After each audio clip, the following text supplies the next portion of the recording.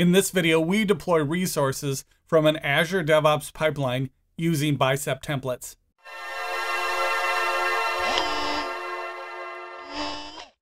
Hello everyone, I'm Travis and this is Seraltos.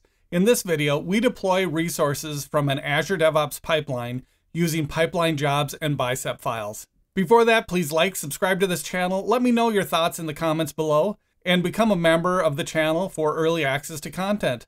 Also, check out my courses on Azure Virtual Desktop and Hybrid Identities with Azure AD at udemy.com. Your support is appreciated. Okay, back to it. We're getting more advanced in this pipeline compared to the PowerShell pipeline we created in the last video. We deploy resources to Azure with Bicep template files. For this example, we deploy a VNet and then a Bastion host on that VNet. In order for the pipeline to work, we create a service connection so our pipeline can access Azure. We'll create multiple pipeline jobs for this example. A job is a series of steps that run sequentially. It allows us to organize the pipeline. One job will deploy resources with a template deployment task, and the other will remove the resources with an Azure CLI task. We also include dependencies so that the second job won't run unless the first one finishes successfully.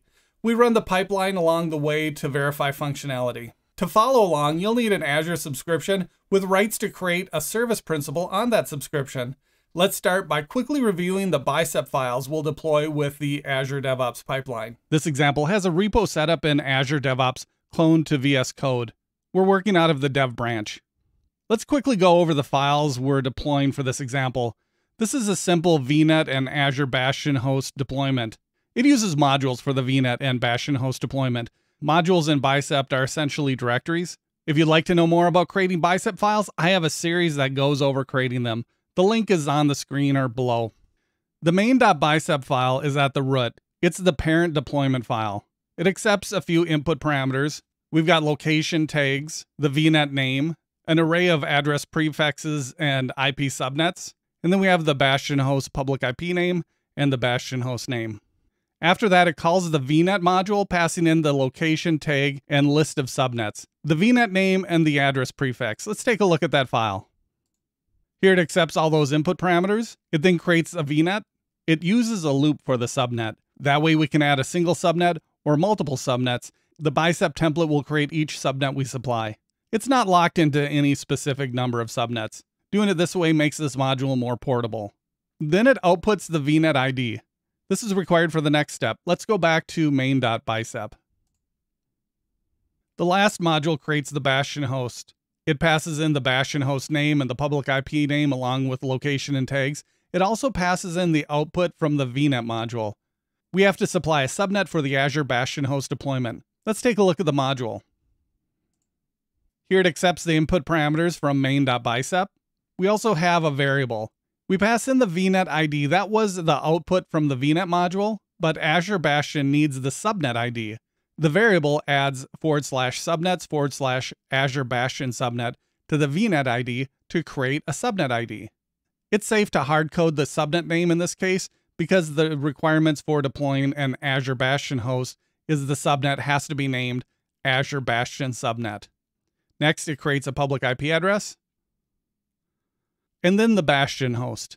One more thing, in the last video with PowerShell pipelines, we added variables in the pipeline file. I wanted to do something similar in this example, but adding complex variables such as arrays of objects required for the list of subnets is not straightforward with YAML files. Adding a parameter file is a cleaner option. Bicep files are easy to create and understand compared to JSON ARM templates, but the parameter file still has to be in JSON format. There's no Bicep equivalent to a parameter file. It's not too difficult to create a parameter file. We can create it by right-clicking on our main.bicep file and select Generate Parameters File. That gives us the parameter file. We then update it with the values for this deployment. Just like that, it's updated. We'll reference this parameter file during the deployment. All these files are available at a GitHub repo if you want to follow along or just take a look. The link is on the screen or below someplace. Save the file, then commit, and we'll push the changes to DevOps.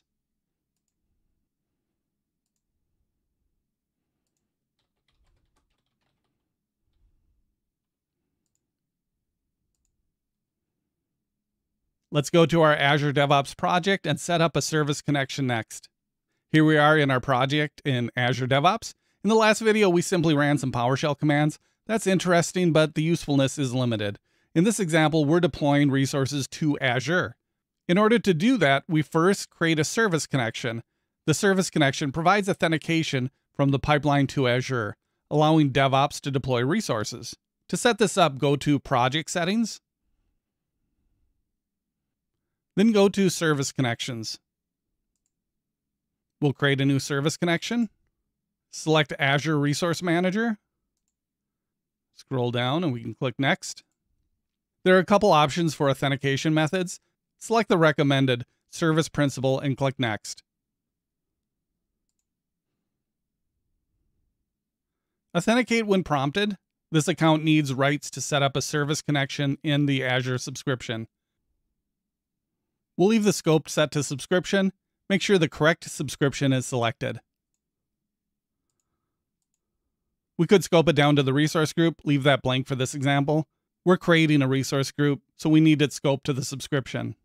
Give the service connection a name, add a description if you'd like, and leave Grant Access Permissions at all pipelines checked, and click Save. This sets up the service principal so our pipeline can deploy resources in our subscription. Let's create the pipeline next. We'll go to Repos. Here we are in Repos, and just a heads up, I did have to switch web browsers. I was running into a problem with a step coming up, and it seems like switching web browsers actually took care of it. Verify you're in the correct branch in the repo.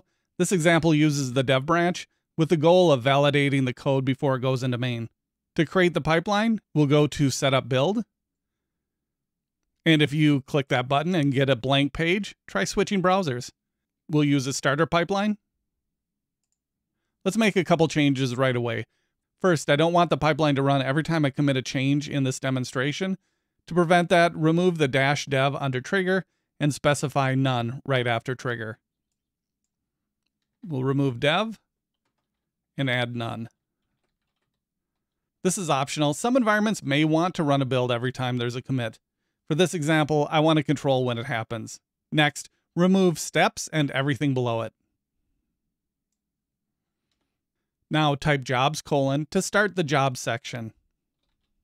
Jobs lets us break up the deployment into sections, giving us more control and visibility into the pipeline. Next, we'll create our first job. We have to add this right under jobs where the dash is. If you don't have a dash, go 2 spaces from the left on the bottom line and add a dash, and then job. Job : Next, we'll call this job deploy. Press enter. On the next line, move the cursor under J in jobs and type steps. Remember that formatting is important with YAML, and if the tab to complete doesn't work, you may be working in the wrong location. Tabbing to complete moves the cursor to the next line and adds a dash. Remove the dash and leave the cursor in that spot. So we'll do backspace. We need to be in this location to add a task. We're now in the right spot to add our deployment task. If it's not showing already, click Show Assistant, search for Azure, and select ARM Template Deployment. This will help us create a deployment task. Leave the deployment scope set to Resource Group, select the service connection we previously configured, select our subscription. Under Action, leave it set to Create or Update Resource Group. We'll add the resource group, Dev Test Demo RG01 for this example. We don't have to select an existing one. As Action specifies, it'll either create or update resource groups. Set your location, Central US for this example. We'll scroll down. Next, we need to supply the template location. Note you can point to a URL if the template is not part of the DevOps repo. Provide the template name, main.bicep for this example. This is the parent file that will run the modules. Provide the parameter file, main.parameters.json for this example. If these were in subdirectories, we would need to add the path. We can override parameters if we need to. Finally, let's look at deployment mode. This is a dev branch. In this example, we just want to see if it deploys without an error. We don't actually need to deploy the resources. We have two options. We can run a validation. That's a what if that validates the template without actually deploying a resource. Or we can deploy the resource and clean up or remove the resource if it deploys correctly. Why would we deploy one over the other? I'm not 100% sure. These are just a couple of options for running the deployment. Pick whatever suits your environment best. I will note that I have seen validations or what ifs complete without errors, but an actual deployment of the same file fails. For this first example, we'll start with simply validating the template. Our last example will run a full deployment and then a cleanup job. So change the deployment mode to validation only and click Add. And before we finish up with this, add a line under Task and add a display name.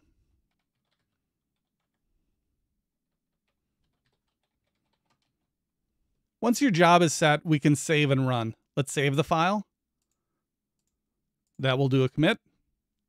We'll get a message about issues with a pipeline trigger. That's because we removed the trigger. We'll run the pipeline next. Make sure the branch is set to the same branch we're working in, dev for this example, and select Run. Let's look at the job activity.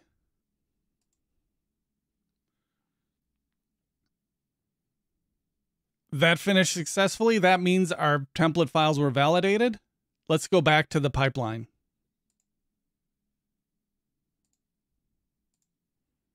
That validates the files, and for some that may be enough to trigger a pull request to main, but we're going to take this a step further. First, let's configure the job to actually deploy a resource. We'll take two steps. First, change the deployment mode to incremental. Next, we have a resource group name hard-coded into the job. Let's change that to a variable so we can use it in our cleanup job. Start by copying the name of the resource group. Next, add a line under Pool VM Image. Add a variable section. We'll add a variable called RG. And add the value of the resource group name we just copied. Next, modify the resource group name in the first job to use the variable.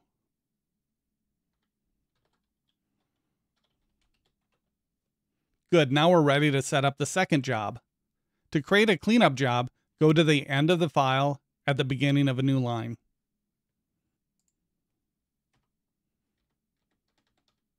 Move the cursor 2 spots from the left and add dash space job. Call it cleanup. Go to the next line and add steps under jobs.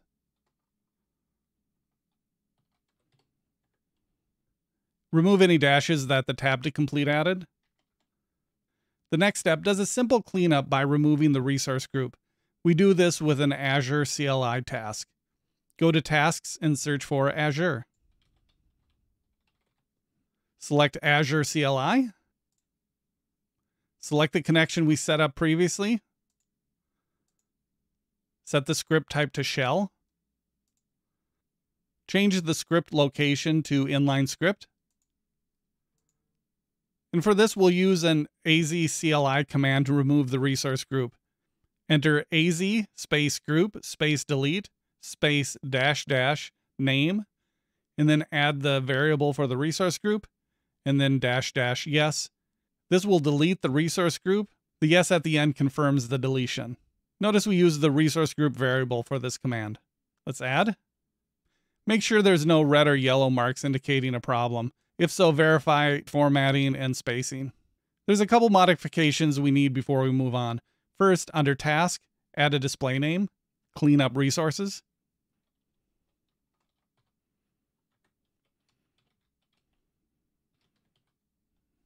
In this pretend scenario, we only want to verify the deployment completed without an issue. If it deploys correctly, we can delete the resource group. But if not, we may want to see the artifacts that were created and look at the deployment history on the resource group. Those would be gone if the resource group was deleted.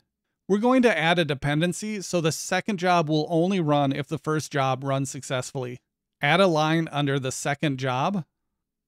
So right under cleanup, go over 2 spaces, and add depends on. Space, enter deploy. That's the name of the first job. And remember, in the pipelines, capitalization does matter. With this configuration, the second job will only run if the first job finishes successfully. Let's save the file. Next, we'll run the deployment. First, I want to verify the second job won't run if there's an error in the first. Let's go back to our repos. Verify you're in the correct branch. Let's go into the vnet directory. We'll open up vnet.bicep. Let's edit the file. Comment out location. Comments are 2 forward slashes. This will create an error, and we should see that the second job does not run.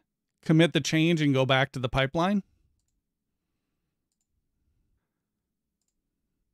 Run the pipeline. Specifying the correct branch. And run. Notice we have 2 jobs now, a deploy job and a cleanup job. Let's go into the first job. And we get an error right away. Let's go back to the pipeline. We got an error that the first job failed. The second job, the cleanup, was skipped. That's what we expected.